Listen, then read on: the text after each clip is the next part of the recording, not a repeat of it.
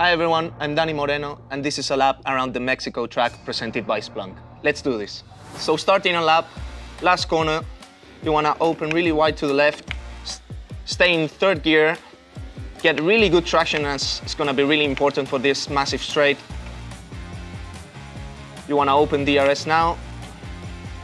Now into turn one, really heavy braking. You probably want to stay in fourth for the first section. Brake more or less on the 100-meter board. As we did right there. We missed a little bit the apex, but nothing too major. Stay in third, up to fourth for better traction. That was really solid. Open DRS now again for the second time. You want to brake on the 100-meter board for this left-hander. Stay in fourth, then downshift into third, really late into the corner. Stick it to the inside there. Use all the track available. Down to third gear again for this double right. That was a little bit of oversteer on the exit. Into the quickest section of the track.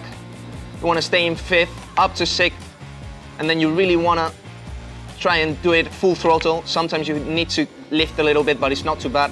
Third time you want to open the DRS again. Into the last sector. Down to fourth gear. Now into the hardest part of the track. You stay in fourth and then really downshift really late into third gear. Over the curbs. Try not to get invalidate. Into the last corner, third gear. And that's a lap around the Mexico track.